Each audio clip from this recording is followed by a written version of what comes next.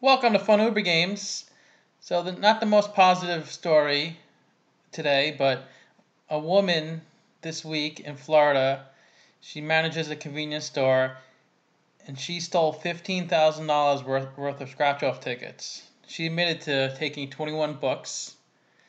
32-year-old Amanda Betts was charged with defraud and grand theft. And the store says it was missing 51 books in a 2-week period in June.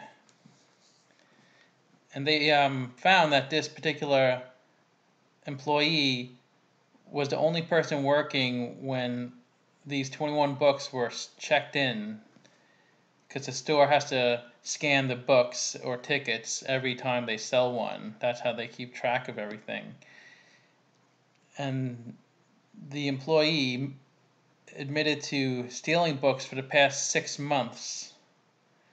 So she's not going to be in a good situation once she gets the charges against her. That's a picture of this woman. So I guess there's more than one way to win the lottery. By stealing, I wouldn't suggest this, because it could only lead to bad things. So tell me what you think about this story.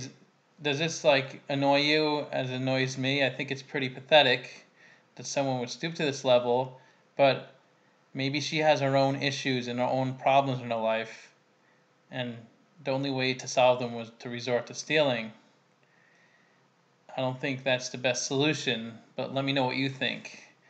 Thanks for watching.